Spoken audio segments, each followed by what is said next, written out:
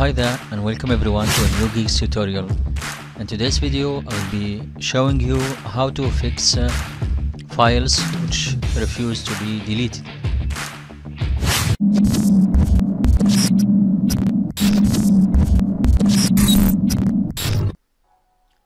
Welcome back.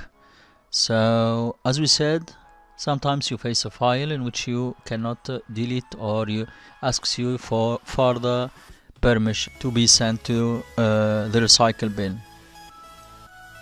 Here we have example of folders or files that I no longer need, but the problem is it cannot be deleted. So let's check. Head on to delete. Yes, as you can see here, folder access denied, and you require permissions from the administrator of the computer in order to be deleted, but in fact you are the administrator. Let's try again. This same problem persists. Hit cancel. I will show you the trick how it works. Okay, first of all you right click on it, head on to properties, next to the tab security. From security you select advanced. A new window will open. So next we'll head on to change permissions.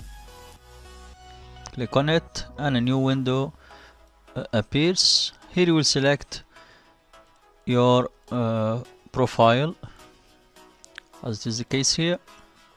Next you head on to, or you click on edit.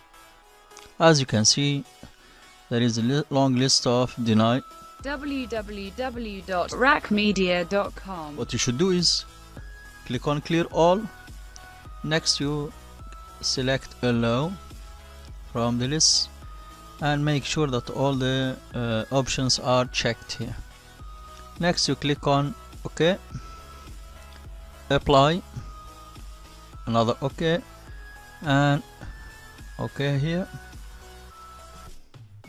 and at last the last window. Okay, refresh the window. Let's check now if you can delete it. Okay, delete. Yes, and voila, as you can see, the file or the folder is deleted. Hope it helped you fix this problem. Thank you for watching. If you like this video, do consider sharing it. Click on the like button and go ahead and leave us a comment below. We'd love to hear from you, and don't forget to subscribe to our channel and the notifications to get the latest tutorials that will inspire, empower and connect you. www.rackmedia.com.